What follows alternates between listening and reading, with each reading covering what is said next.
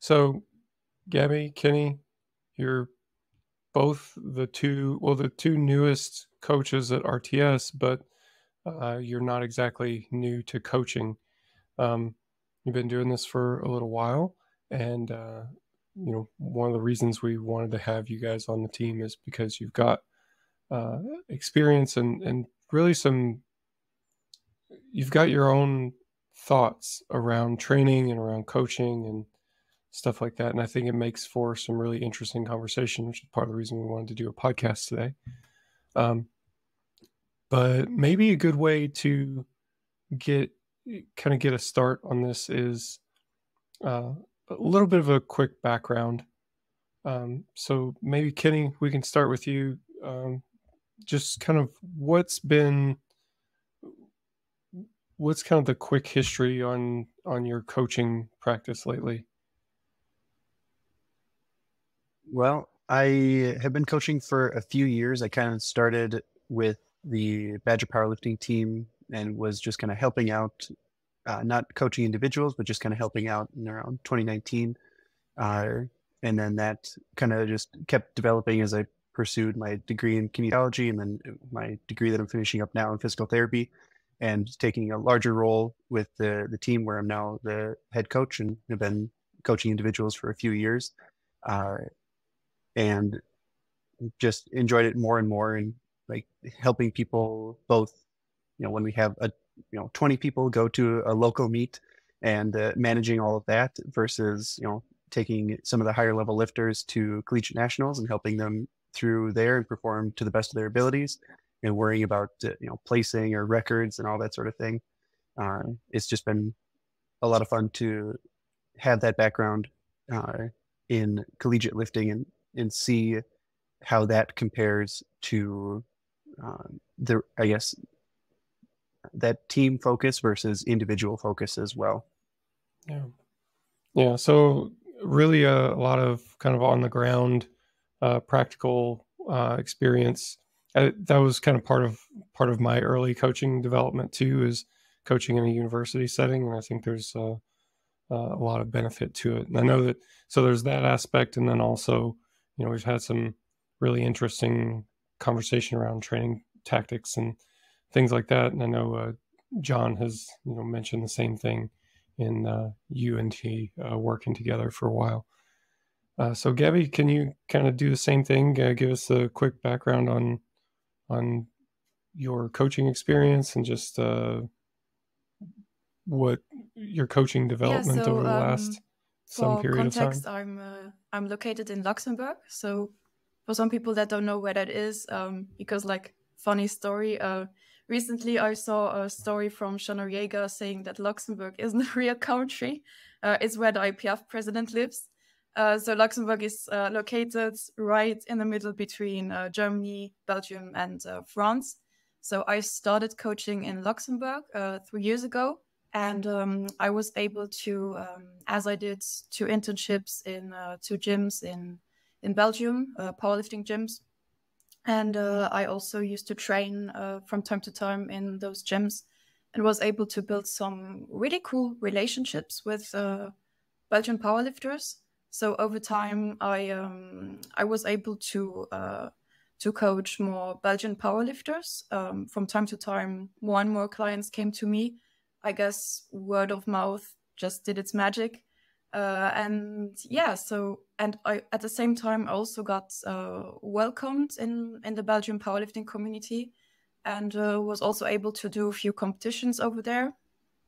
And yeah, it's pretty cool. So now I have a few clients from Belgium and Luxembourg. And yeah, ever since I joined Reactive Training Systems, now I'm also able to gain new athletes from all over the world, which is really cool. Yeah, definitely. And I know that, I would say kind of the same thing. We've had several very interesting training conversations, and it's always interesting to hear your take on like training tactics. You've got perspectives of both an athlete and a coach, and you bring a lot of emphasis on communication to the table. So just kind of wanted to get a quick introduction in here. This being our first podcast on the RTS podcast together. So kind of it gives you an introduction to our audience and kind of lays some of the groundwork for what we're going to be talking about today. But incidentally, you both have been active recently coaching at some pretty significant competitions. So Gaby, maybe we could hear from you first. Just kind of what's the in-person coaching been like lately? I mean, I suppose game day coaching to use it's really the awesome. common term these days. Handling, I've the first competition where I've handled was in Luxembourg at the Luxembourgish Nationals. I was able to help over there. One athlete, and most of my competitions where I've handled were in Belgium, actually. So mostly on a regional level, but also at national level. So the most recent competition where I handled was 2 weeks ago, which was actually from an athlete from the strength guys, so not an athlete that I actually coach. And I really love handling because I get to share those awesome moments with athletes, even though I don't personally coach them. So this is something I really enjoy. I know that not every coach is also also enjoys handling, but it's something that I really like. Although it's a lot of work, especially when I go to Belgium, I have to drive for a long time, drive for them back, maybe also stay over at an hotel. But at the end of the day, it's definitely worth it because I get to experience all of those awesome moments, especially like when it's one of my personal athletes, because like you work towards that one day, and then when you get to actually experience all of the gains, the PRs, all of those emotions, it's so much different than just looking at it behind a screen. Yeah, absolutely. It's I find it hard to imagine not enjoying that setting, at least to some degree. That is kind of part of the reason to be a sport coach to begin with, is to do a sport, right? But I don't know. So I'm right there with you. I really enjoy the game day aspect of it. It's not a huge time component of what we get to do, but it's very significant. And Matt Carey talks about this a lot, about how if you were going to do one thing, or if you were going to focus on like one area that can have like the biggest short-term impact, then improving your game day execution is probably the main thing for most people. And then the training stuff is obviously like the biggest training narrative ever, but it's definitely more of a longer term time investment. Yeah, the competition is like the culmination of all the efforts that you put in your training. And as a coach, it's a really cool opportunity to come alongside the athlete and to help them sort of realize all that work. And so, also as a coach, yes, you rate training, the athlete has to execute, but game day, you can, and to steal a word from Matt Carey, engineer outcomes. You can engineer success for your lifter. You can help put them in the best light possible to showcase their abilities and showcase all the work that they've put in. And so I concur with you, Gaby, that it's really exciting. It's exciting to be present with your athlete or even someone else's athlete. Like there was a meet, a nationals, a USA Powerlifting Nationals that I went to where I didn't have any of my own athletes. I had everybody else's athletes that I was handling for the team. And I was just as excited as if it was an athlete that I was coaching. It was exciting to be back there and hear the athlete's goals and to talk through like what it meant to them. And then also to see them do that, to have somebody hit a PR, or to hit a total, or to take a placing, and to come run off and like high five or hug, or whatever it is, you do. whatever your celebration victory is, you know. It's cool to see that. It's cool to be part of that. And so I can identify with that, Gabby. Do you think that that's why you invested in your like education in the IPF for like coaching? Yes, so you I did was take the recently, level that 2, was in didn't you? December, I flew to Sweden to take the IPF course, mainly because I have to do a bunch of workshops for my university in order to also finish my degree. So at the same time, I was like, let's just do a powerlifting workshop because I can learn a lot from them. And yeah, it was a lot of fun. I also did that because I also want to provide a better service, especially when going to competitions, because there are so many rules. And as a coach, it's like you have to know the rules. You know that it's a no-go if you don't know what's going on, if you don't know why a lifter didn't like got a certain red light. So yeah, that's why I went there.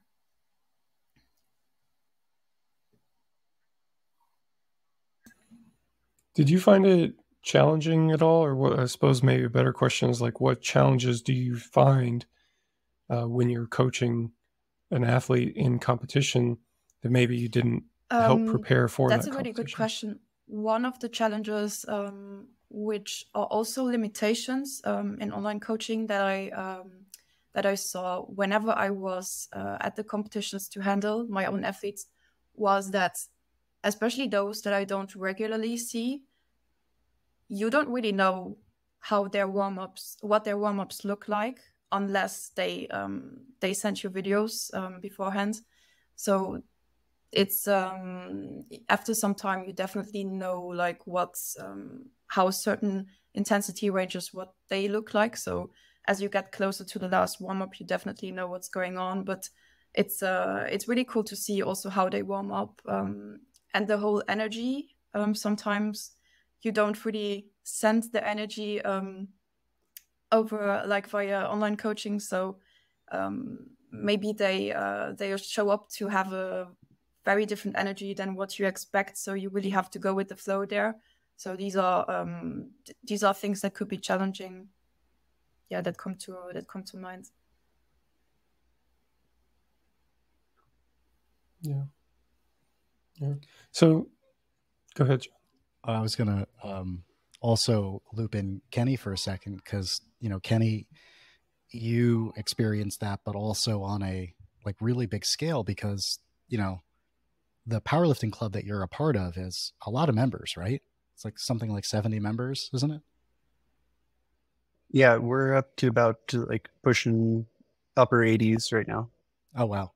So, so you have a lot of members and you put on meets. The team that you're part of, you guys actually host meets, you send athletes to meets. So you get to be part of a lot of athletes' journeys. Do you have the same sort of perspective that, you know, it's exciting on game day to kind of see the athletes' nerves and interests and energy? Oh yeah. I love game day coaching for that reason. There's like everybody brings a whole different kind of energy to, you know, meet day than what they've been preparing for. And it is different to see, like we hosted our own meet in late March and we had about a dozen of our athletes compete there. And most of them have no coach. They've been running some template or some self-directed programming.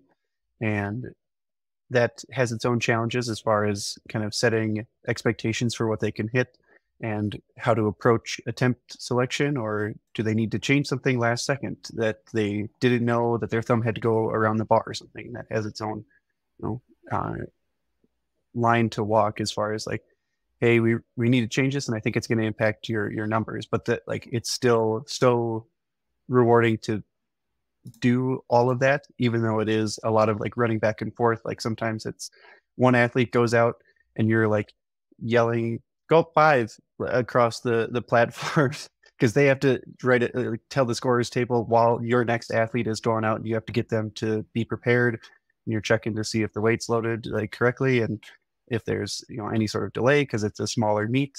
You know, all of that is a very different kind of stress than a higher level like collegiate nationals, but it's still a whole lot of fun. So it's really interesting here. So we've kind of got both of you guys with similar experiences where you can be in this environment where you're handling somebody in competition as you haven't necessarily prepared for that competition. I think there's maybe some misunderstanding on what the most important variables are that need individualization in that setting. I think what a lot of athletes think is that, the coach needs to know me, know what my lifts look like, so that we can properly, select attempts and kind of gauge the third attempt. And I would say there's a little bit of that, like that is a thing. And sometimes people are more of an outlier than others, but also I don't think it's quite as varied as maybe some people think. For most people, there's the Owen Hubbards of the world who can grind out anything that you give them, and the first attempt looks grindy, and you go, I can't believe that you're going to go up from that, but he does, and then makes the lifts. But those are not super common, right? Most of the time, first attempts look generally like first attempts, and you can come in somewhat blind. It's better if you're not blind, but you could come in off the street and do a decent job of attempt selection for most people. I would say probably the bigger variable here is just kind of what sort of tone does the athlete respond well to, like from a psychological standpoint, to help really bring about the best performance that's available to them. Has that been the same experience that you guys have had, or so do you see things a bit considering differently? the last competition where I handled Dasha, so an athlete that I don't coach myself, I got to experience this, which was also the first time I actually handled an athlete that wasn't mine.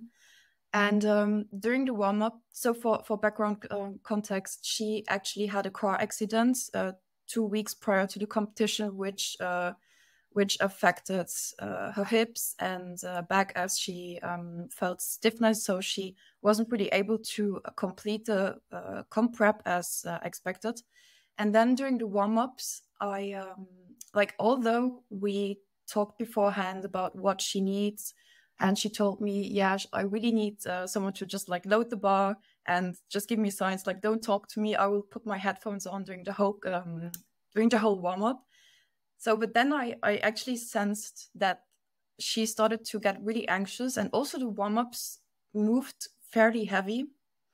And I didn't know if I should, what I should really do at this point, because I didn't want to make her insecure about it. But at the same time, I also had to trust my own intuition, and actually got my suspicion got confirmed during the first warm-up as it moved really heavy. So we had to more or less deviate from the game plan. But during the warm-ups, I started to talk to her, because I could also see that she started to seek communication. And I just had to trust my own intuition. And because based on what I saw on Instagram, her energy, and also whenever I met her when I was training in Belgium, she always came across as super confident, which she wasn't in the warm-up, although she's a super good athlete. So I just told her, you have to remember who you actually are. Although these circumstances those things have happened now and you can't control them, remember that you are a good athlete. You are the baddest bitch, and you know it. So when you walk on the platform, just remember that. And I think those are really the words that she needed.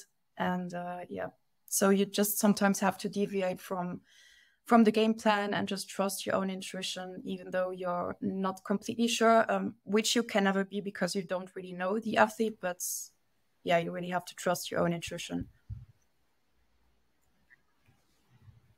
Yeah. Yeah, there's not a lot of time for trial and error in a competition setting, right? Yeah, you've got to make a decision and go with it. It's definitely that's a time for leadership qualities to really come through and shine. You know, is there a better setting for that than competition? Yeah. And I think it's really neat that you picked up on some of the, like we call them often, the soft skill stuff. How you picked up on that. It's not your athlete. You don't have that relationship that you've built over time with them. You only have the casual encounters, the things you've seen, but you picked up on something. You had your feelers out and you were paying attention to how that lifter was responding to the environment, what's going on with their body language, how they're moving, facial cues, just all those things. And it's so important because as a coach, what you say matters. You know, game day, it matters. If you were to take that same approach and you talk to another athlete that is internally trying to calm themselves down, that might have actually been a bad tactic, right? Because that could have pushed the athlete to become more nervous. So, like I often say, my job game day is to be a chameleon for what that athlete needs, right? Is to like, how can I be the thing that they need to execute on the platform with the best degree of confidence and certainty? And how do I engineer that process? So for some athletes, yeah, it's a smacking on the back, you know, it's the let's go, you know, all that kind of stuff, all the gym memes. It's that. And for other athletes, you know, it's the just keeping them calm, tell them the least amount possible, you know, talk about something completely different, or don't talk to them at all. Let them keep their headphones on. I think it's really cool, Gabby, that you were a chameleon in that moment and we're able to do that. And like, I'm thinking now to Kenny, like, how do you do that on a scale? Like where you have that many people that you're handling? Like, do you have tactics for that? Like how you can read people and figure out what they need? A lot of it, I don't think I could do it all same day. I try to talk to, like when we have those dozen athletes, it's like the week of, I'm like, how's it going? And what are you expecting? What do you want? What role do you want me to play? Like you were saying, John, like trying to be a chameleon and give the lifter what they need. So a lot of that happens beforehand, which is good, and kind of essential because it lets me play the role or have somebody else help them. Like we're fortunate to have a large enough team where people make, you know, friendships, and I can, you know, get some help from somebody that just like wants a friend to be there in their corner and go, okay, hey, that looked great, or you're you know, you're killing it or whatever. And that helps distribute the burden a little bit there. It's also advantageous that we get in-person practices a couple times a week. And most of the time when we have competitors that are going to meets, I've seen them at practice. They've had questions for me.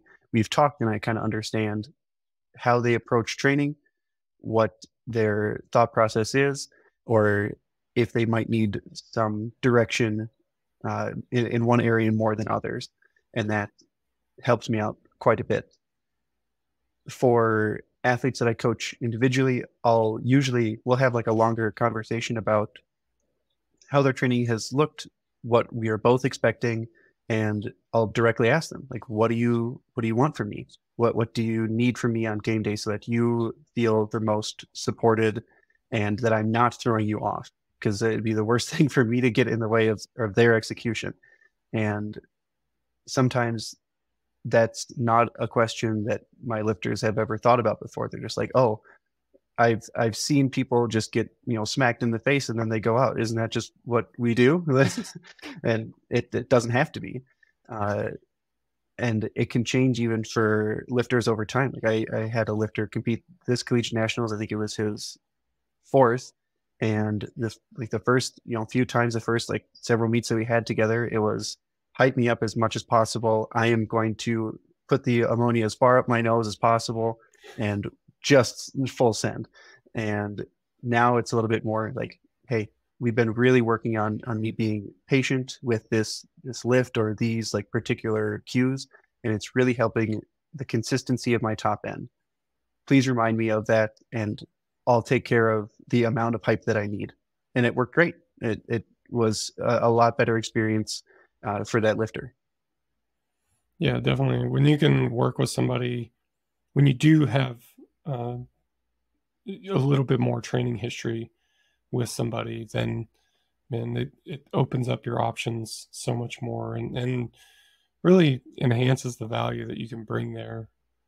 You know what they've been working on, what they've been struggling with, and also how to best deal with the issues. Like some people, you know, do really well with certain cues, but for other people that might take them out of their element a little bit. Or when and how you say these things is important, you know. And it's difficult even to teach, I think, just that the details do seem to matter quite a bit, you know, that it's kind of even a not so much what you say, but how you say it scenario in a lot of cases, you know. I'm thinking back to my last competition, you know, like we could talk about the things that Susie did when she was handling me, which I was more stressed at that competition than normal. We did a podcast about it before, so maybe I won't, you know, kind of go for the full story, but I was definitely more stressed in that situation than normal.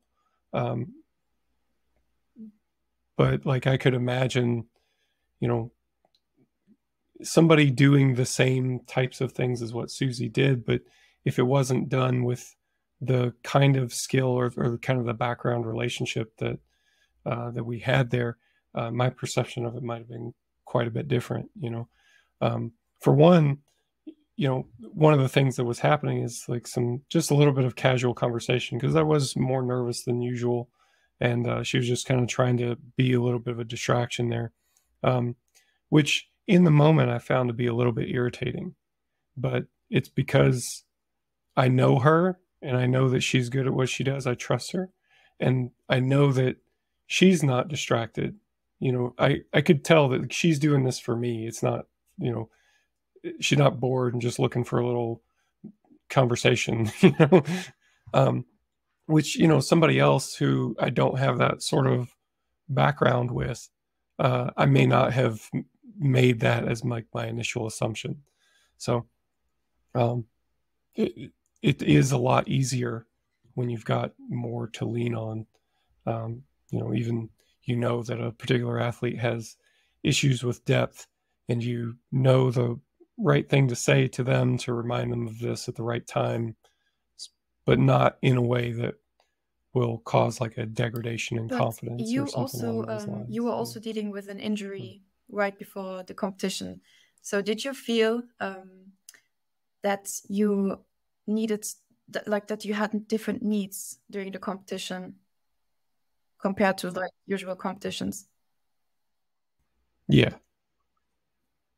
definitely. It wasn't typical. I mean, so I've done 3 competitions since I've kind of come back to competing, and the first 2 have been very casual.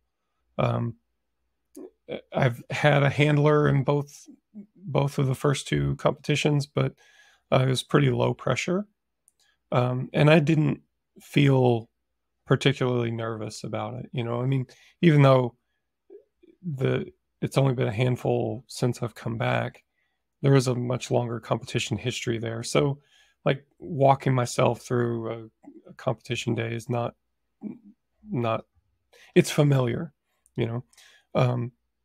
But you're absolutely right. Like in the at nationals, since I was dealing with the injury, the needs were different and had to be kind of adjusted to kind of right there on the spot. We didn't even know that this was a sure thing, you know, until 48 hours prior to competing. So yeah, it was definitely different. And I do think that happens sometimes. You know, you have an athlete who's never competed at a certain level, be it a national level or something like that.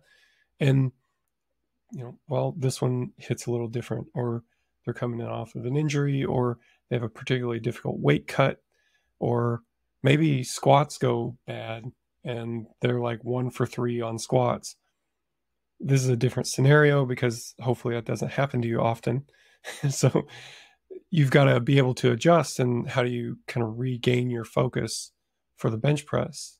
You know, a lot of this is on the athlete, but the coach can say and do things that are really helpful in those scenarios. Ross has a story that he tells about Susie as well, about how he had a scenario that I want to say it was just that same kind of scenario where he went 1 for 3 in squats or something like that, missed some squats, and was feeling some kind of way about it and was upset. And Susie, came back there and said, I'm going to go get a drink of water. And when I come back, you're going to be finished with whatever this is that you're feeling right now. And we're going to move on to the bench. And, Ross is the kind of guy that responds really well to that sort of directness.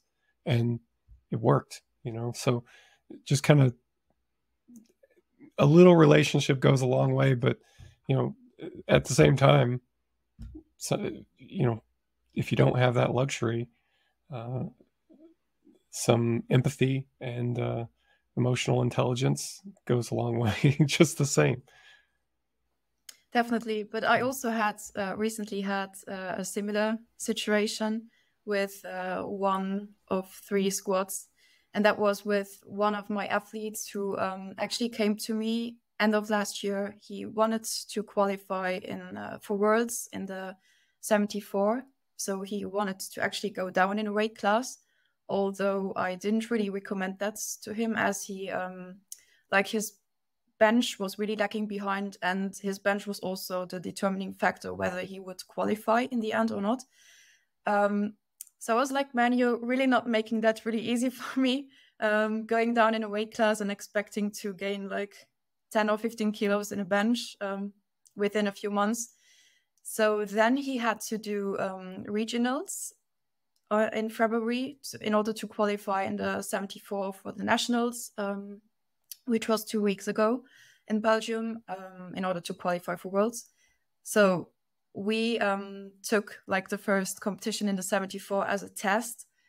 He also was planning to do 2 attempts in squats and deadlifts, just to have a heavier opener, just to get the feeling for what it's going to be like at the nationals.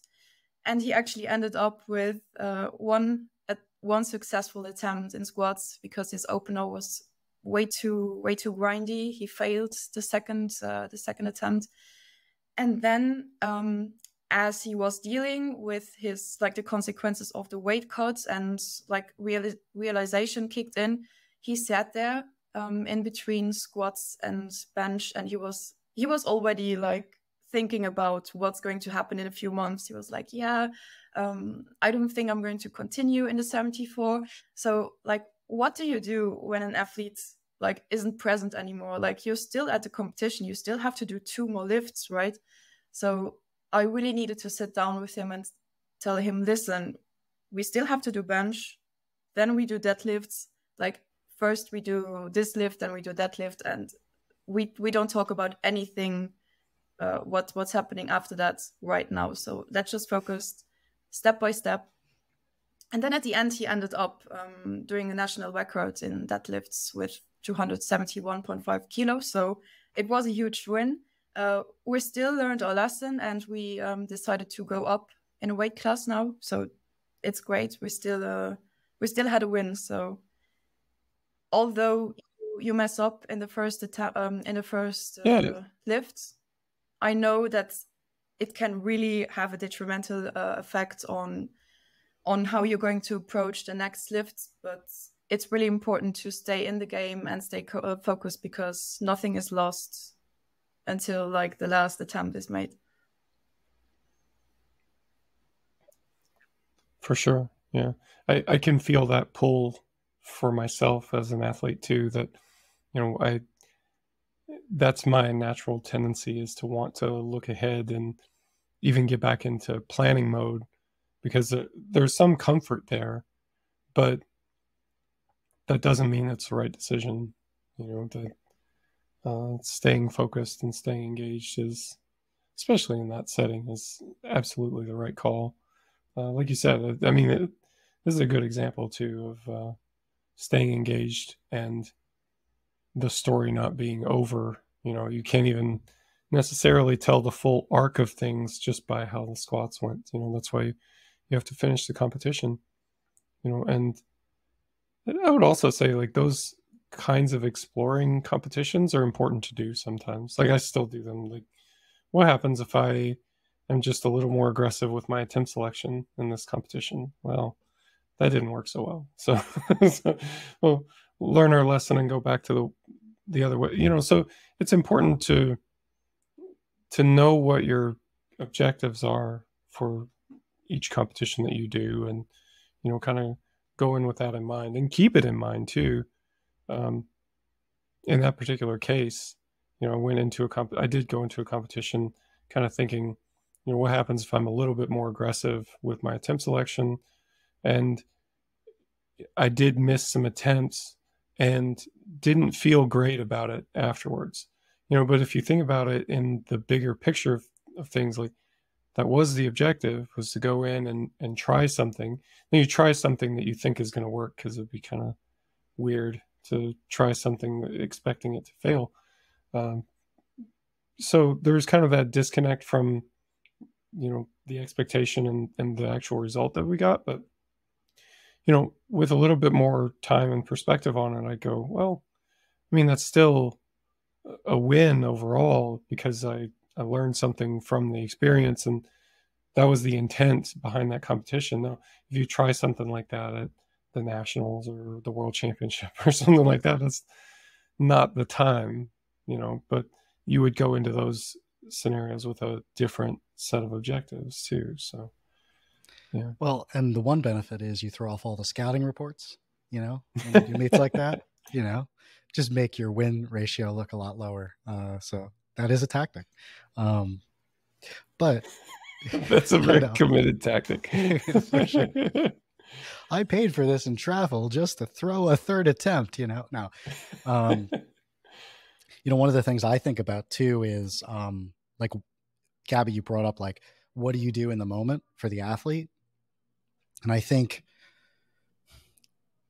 if I reflect back on my previous meets and times that things haven't gone the way that I've wanted them to, and I start going into, like, problem solving mode for what I'm going to do with, like, writing training for the next 6 months or something like that, it's usually because I feel like I don't have power or control, because I thought I was going to get this lift and I didn't get it.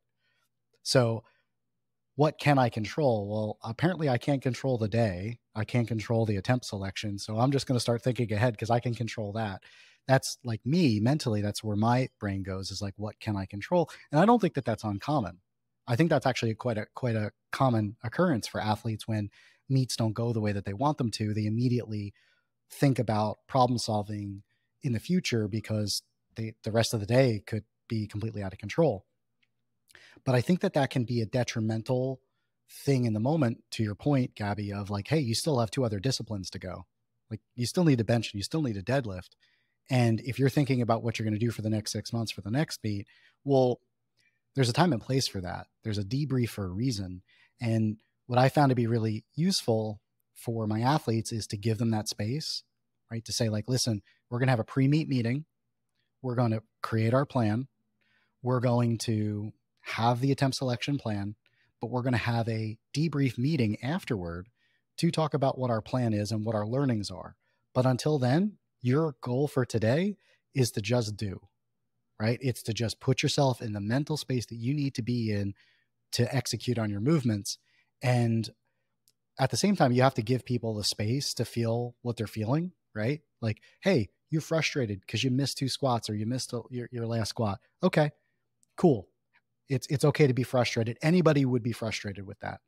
But looking at the time, we need to start warming up for bench. So using the tactic that Susie Gary used, which I think is outstanding, I'm going to go get some water, or I'm going to go to the scoreboard, or whatever it is. When I come back, we need to start moving. So we're going to get out of this whirlwind of thoughts and emotions, and we're going to get right at it, And I think that is important. Like, it's giving space for that emotion. It's giving space for the frustration.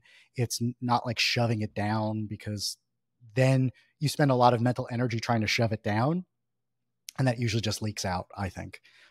That's been my perception and also perception of other athletes as well. So I think giving people the space to feel that and helping them to then transition and compartmentalize those feelings and then to transition into the next thing is the right way to go. And it sounds like you did that, Gabby, and I think, Mike, it sounds like Susie did that for you too, in a couple of different ways with her tactics. But it is hard because we're passionate about this thing, right? And the more that you do it, the more passionate you get at it, the more you're trying to uncover the secrets of powerlifting and training, and you're trying to figure this stuff out. And when things don't go your way, it's natural to immediately go toward, well, what did I do wrong, or what could I have done differently, right? And I think what's really worked well for me is to go back to the athlete and say, we're going to have a space to talk about that, but it's not right this second. Yeah. Kenny, I keep kind of coming back to you for the larger team perspective, but I think it's because that's your more recent experience. But is there kind of a difference in how you would handle that in kind of the larger team setting versus, your more of your work with your one-on-one clients? As far as kind of how to keep them focused or approach when something doesn't go to plan? Yeah. To the degree that I can, it is similar for anyone in a team setting versus in an individual setting. But like I said, there's sometimes like a division of work where they're gonna prefer to go to the friend for some like comfort after a missed lift, and then they'll get back in the game. It's not something that happens super frequently, which I'm thankful for. That's something that goes like wildly sideways, because most of the time my risk aversion shows up, and I'm like, you're opening later. Sorry, we're gonna avoid putting ourselves in a potentially like vulnerable position here, because it's going to feel worse for you to have this this problem than it is to absolutely smash your third attempt, your second attempt, or whatever, and have it be a little bit too easy, and then you can go in the warm-up room, or next day you go to the gym or practice or whatever and just send it there. I'd rather have you have a good meet experience, especially when most of our lifters are competing for the first time with the team. I'd rather have that happen. But I guess the example that was going through my mind in a team setting when you guys are talking about missed attempts or how to kind of deal with weird things happening during a meet. It's 2021 Collegiate Nationals, and one of our lifters was almost thrown out. Not for anything that they did like wrong in terms of like conduct, but they were injured and I was helping handle them. And so they just took the bar for squats, and they were just going to take a plate for deadlift, but they wanted to stay in the meet because they were going to try for an American record on bench. And it was going to be a limit lift. Like it was a real toss up of like whether or not they would have it in them. So the attempts were already planned. They went through the first 2 attempts, about 3 lifters out. The jury stops our entire platform. So they stop even a couple lifters beforehand. People are getting like really antsy, like in the back of the room, or the like waiting area behind the platform. People are like, what's going on? Every coach is like frustrated because we're not getting communication. And the lifter like senses this, and he's like, what is going on? And like starts getting like upset. And I'm like, hey, like, we're going to fix this. You need to stay in your zone. Like, you did not come this far to get this close to get taken out of your zone and miss the lift for something that you can control because you weren't focused. Like, put your headphones back on. We'll fix this. You're going to get your attempt. Let's do this. And unfortunately, he missed the lift, but it was very close, and that was kind of like what we expected. Like, he got his like honest effort toward it, but the reason that he was almost like disqualified is because they didn't think his lifts were like bona fide 3 lift attempts.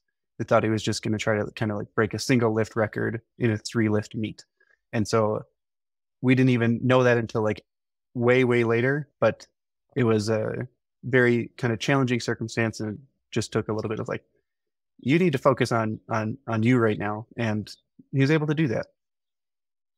Yeah, definitely. That's why you want a handler in place, so that you can have that separation of mental energies.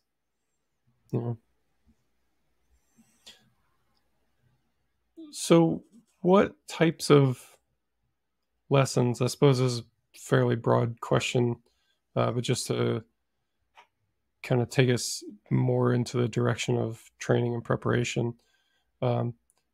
So what things are you looking for in a competition setting that you then bring back with you to a training environment? So, I mean, I think maybe the classic one that I always thought about is just kind of looking at the attempts, in particular the third attempt, and keeping an eye out for technical breakdowns and things like that, and using that to feed back into the training process, which is a thing, and it does happen. It doesn't happen quite like I imagined it kind of in the beginning of my coaching career. It's not so much like you look at the one max lift or your third attempt as like this isolated thing. These days, I think we all probably try to take it more holistically. But that's kind of the classic thing that we bring back into training. But I suppose this really kind of connects into, John, what you were talking about with your debriefing process after the competition's over. What other things do you find often come up as part of that conversation?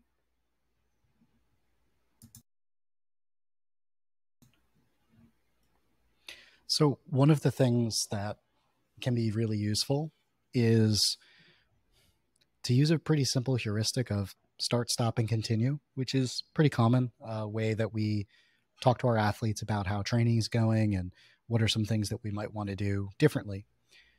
We could do the same thing when we debrief about a meet, right? So we can sit back and we can say, okay, so based on the way we prepared for this meet, think about the meet card, think about the attempt selection, all the things that we've put in. Even we talk about training too, or technique. What are some of the things that we want to start, stop, and continue? And I like getting that perspective from the athlete, because there are things that I may not be aware of as the coach. I may not be aware of, and hopefully Kenny's okay with me sharing this. Him and I just did one today, and literally just before this.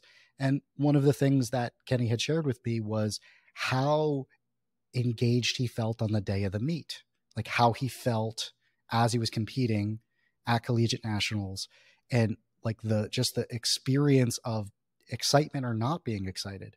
That's important information, because maybe there's something we need to do about the taper. Maybe there's something we need to do about the attempt selection. Maybe there's something we need to do about just our preparation ahead of time. Like when we meet and we talk about our goals and our selection, or the broader training for the next 6 months or 8 months or whatever it is, there's things we probably need to talk about. I would not have known that unless I asked the question and unless he told me, right? Because I'm not in his body and I don't know that, maybe he's feeling like, oh, I just want to get squat out of the way. Like, I want to know that. That's important to know. Why do you want to get squat out of the way? Maybe you're just feeling beat up, or maybe you're just not seeing the kind of progress that you want, or maybe you're just really excited to get to the bench. I don't know, but it's important to know, because maybe there's actual interventions that as a coach that I can use to help in that scenario. So that's like one small tactic that I'll use in those debrief conversations. Yeah. I've got a lifter who struggles with depth. I mean, I've been working with him for years. It's just always a struggle, and it'll be fine for a while, and then gradually the problem kind of sneaks back in. So it seems like competition is always a good recalibration. Thankfully we don't often have trouble with depth anymore, in competition settings, but it may come up that like, oh, I had to be more conscious of it than I thought I was going to have to be, or something like that. So usually something like that might be a cue for us to kind of refresh our perspective, and we might emphasize some things like slower eccentric squatting or pause squatting or something like that, just to give a little bit more emphasis to those positions. That might be a thing that comes up. I see things like that often, that may not be quite to the level where it's going to come up as a technical fault that's getting you red lights in competition, or, maybe not what you would typically think of as like, this is your weakness, but it's more qualitative than that. And it's reliant on, the information we have leading up to the competition, because we're working together and we see our training videos and everything every week. And then, his subjective experience in the competition is like, hey, I had to be more conscious of it. It took more effort than I feel like it ought to have taken. So we should make this an emphasis item again. So things like that, I think that's kind of the connection that I see with what you said, John, is just the opportunity to bring in some qualitative things as well. The quantitative stuff is great, but that's just not the only thing that there is. Well, one of the other things to consider, I'm just, again, going back to my recent conversation with Kenny today we looked at the numbers of how the last development block went. There's the numbers of what he did at Collegiate Nationals, but then there's how he felt about it. That's important. Like there's the qualitative component is as important as the data, in my opinion. And the other thing too, is you mentioned like movement quality. Certain things happen with high intensity, leaving 0 kilos off the bar, like Kenny did on his 3rd attempt deadlift.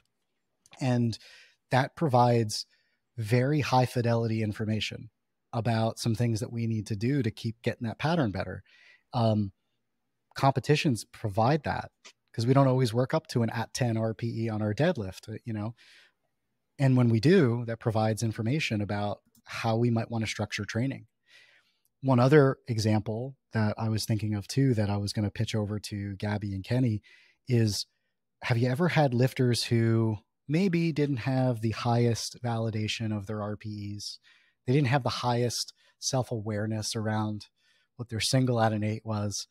And then the competition leaves an opportunity for them to become very aware of that. If you have, how have you structured that with your lifters, that conversation? So I'm going to go first, if that's okay.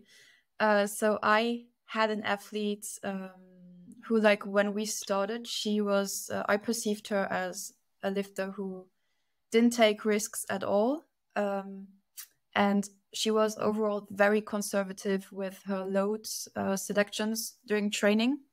So the first competition, we went there to go for 949 just to have fun.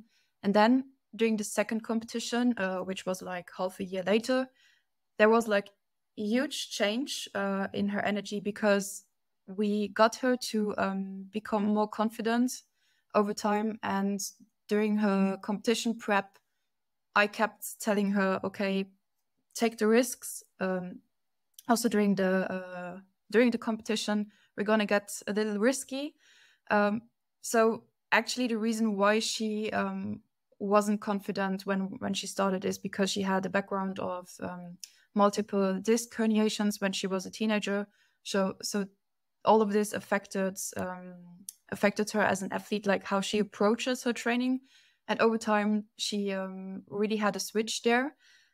And so actually, like, it was really funny because we never really got to experience her full RP10s up until like close to the competition and also at the platform, which was really cool to see, because then we got to see that she can actually grind.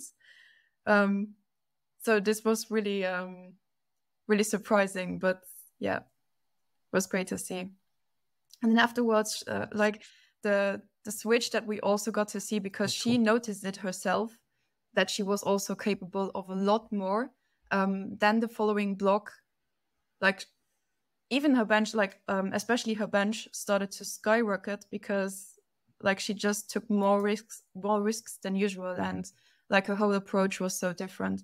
So also like the way you approach training can definitely impact your progress.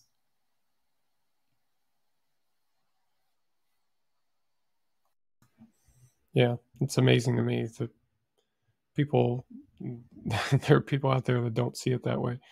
But of course, I fully agree with you on that. But it's interesting. I like the wording that you chose there of taking more risks in training. You know, that I think that's right on for the psychology that you see a lot of lifters bringing to their training. Is that we were having a conversation about this in our tactics meeting the other day, that some lifters just are very cautious with their load selection, and sometimes there's a good reason for that, but sometimes it's not such a good reason, or it used to be a good reason, but it's not anymore. You know, it could be any number of things, but how do you broach those conversations with athletes? Because, you know,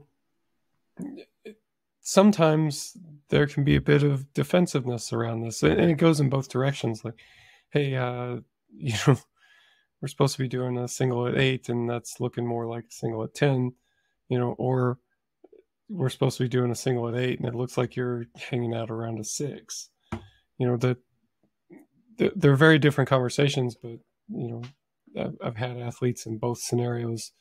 It can be a little bit,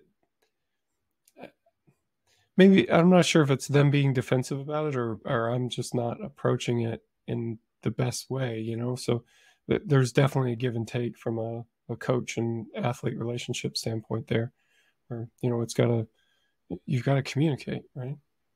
But Kenny, I think you were about to say something, and I jumped in again, but That's okay. I was just going to say, I tried to sidestep a little bit of the defensiveness. I think sometimes it can be perceived as like, you're doing RP wrong and you should feel bad about this. Like, I don't want that to be the perception. But especially in competition prep, you know, a lifter has a single at 8, for example, or something, and they do something and they show it to me and they're like, dude, look at this. Like, this is great. And it is like, they did a good job, but it's not innate from the perspective of picking attempts. And so I'll try to reframe it as like, this, like, you hit everything on the nose as far as like execution, but I think you have like 5 more kilos left in you after this lift. Maybe you could have done 2 more reps. And so from the view of like RP mixed with reps in reserve, I believe you. But from the perspective of picking your openers and picking attempt selection, here's what I'm seeing. Does this make sense to you? Like, what are your thoughts around this? And sometimes we're actually in complete agreement. And they're like, oh yeah, like I'll call it an RP8, but I know that it's not like an RP8 in the competition setting. And so then we are able to make intelligent kind of selections around that. The only other part that like sometimes I think lifters see an estimated 1RM and they're like, oh, that means I can hit this.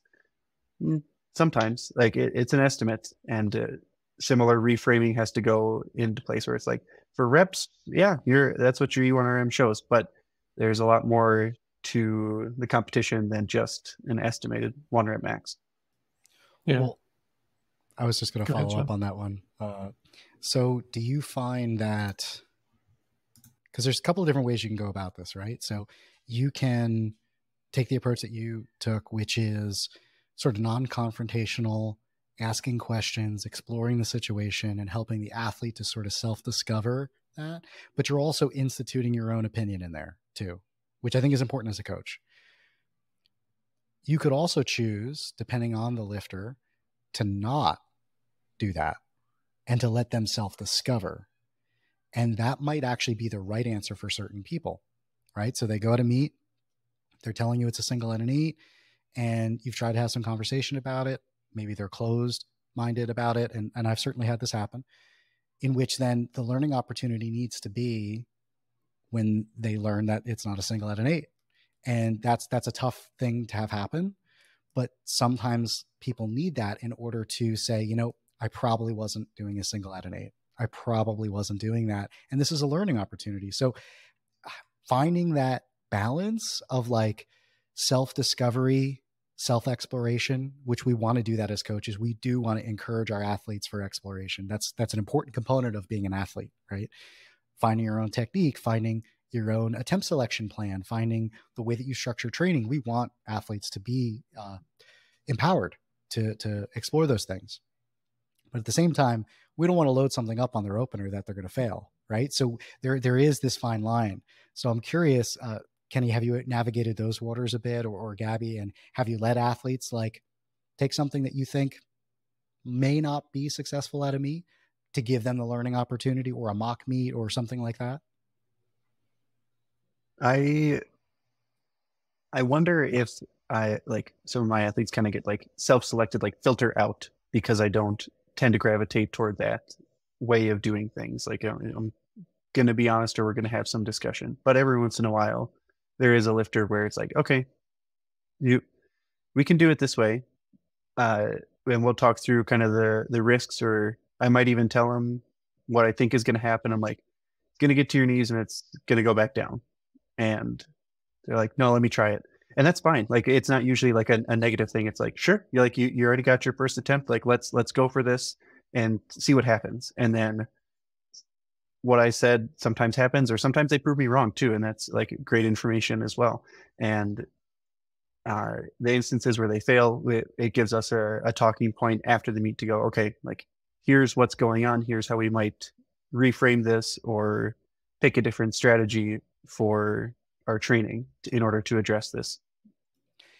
I just recently had this happen with an athlete this week, where we were looking at attempt selection for an upcoming meet. And I looked at the lifter's data on open powerlifting and said, right now, you have a very low success rate of making third attempt deadlifts, and gave the percentage, gave the amount. And I said, if we look at your training that you were doing at this period of time, your estimates were this, and this is what you went for. Based on that, we may want to, if we want to get to the 500 dot score, if we want to get to these numbers, we might want to open a little lighter. And so that actually was like a really good in for me to use data to help explore the situation and sort of raise doubt for the lifter, because that lifter tends to be like, no, I've got it. And it's like, well, maybe not, but you also don't want to go at them that way either, because that could be a negative reaction as well. So I found that to be a useful strategy. I wanted to share that because that was one that just came up recently. Gabby, how about you? Have you had any opportunities like this, and how have you navigated it, helping lifters to kind of see maybe the single at 8 is a little more than a single at 8 or less? I have an athlete who tends to often overestimate himself, especially when it comes to bench. The thing is, like, sometimes athletes, they see that the estimated 1 rep maxes, they climb up, especially like when they look at it after a set of like 4 or even more reps, because then it tends to become more accurate of a prediction of what they can actually do. So yeah, but sometimes from time to time, especially when they do singles, or like to be specific, this athlete, you just reality hits at some point. So you just have to learn it the hard way when it doesn't work the way you thought it would work out. And then, like, what I just do is, like, we sit down, we have a talk. What helps is to reflect the block and see, okay, it definitely went in the right direction, but sometimes you just tend to take the heavy loads too early, and then you lose momentum. So just learning how to approach the training in a different way in order to make progress on a longer term in the next blocks. So just sit down, reflect on it, have a talk, and always be realistic with especially with him. It really helps to be realistic, really tell him what's going on, and not sugarcoat anything, because that's not what he needs. So yeah. Yeah, I would totally agree. I think, well, I should speak for myself, I guess, that I do have my natural inclination is to be a bit more reserved in some of my comments to athletes, especially around these types of things.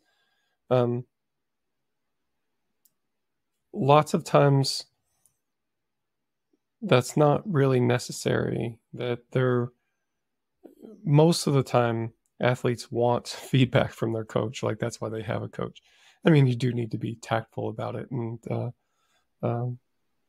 you know, that can range pretty widely. But having some actual feedback, I don't often get like really negative responses to the feedback that I provide. Sometimes there's a bit, but it usually opens up a conversation more than anything else. Like, hey, that's not looking like an 8 RPE to me. It's looking like we're overshooting by a fair bit. And, maybe they push back and say, no, I'm confident that I could do, another 2 reps with this or something like that. And they say, well, okay, maybe we'll have an opportunity to see that at some point, and maybe we can construct that into the training. And I mean, that's important for me to learn too, if that is true. So there's some sort of calibration that needs to happen. Either I need to update my maps or they need to update their maps, but something needs to happen for us to get on the same page. And I do think velocity is useful there, but I think that's maybe a topic. It's a whole other topic all its own. And I know that we're kind of bumping up against our time limits here today, but I suppose that's a good a place as any for us to wrap this up. But Gabby, Kenny, really appreciate the perspective that you guys have on this, and really happy to talk training with you. Looking forward to a lot more training conversations with you. And again, happy to have you on the team. John, as always, thanks for being here. And for everybody watching and listening, thanks for being here as well. And we'll see you next time.